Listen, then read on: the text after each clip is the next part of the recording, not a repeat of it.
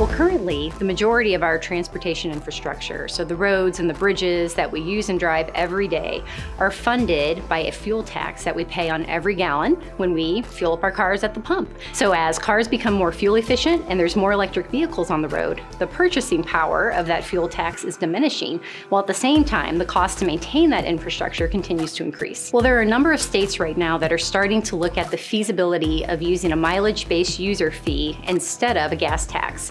So rather than paying at the pump every time you fill up your car, drivers would be charged a fee for every mile that they drive. Currently, Burns and McDonnell is working with the I-95 Corridor Coalition on a mileage-based user fee pilot study. And our role in this is to help communicate why we need to look at alternative ways to fund transportation in the future, and then also to recruit and engage individual participants in the pilot. Ultimately, it is about the end user, the folks that are going to be driving the vehicle, that are paying whether it's a gas tax or a mileage-based user fee or some other funding mechanism that's yet to be determined. So understanding how citizens perceive and understand these issues is really critical to any type of project.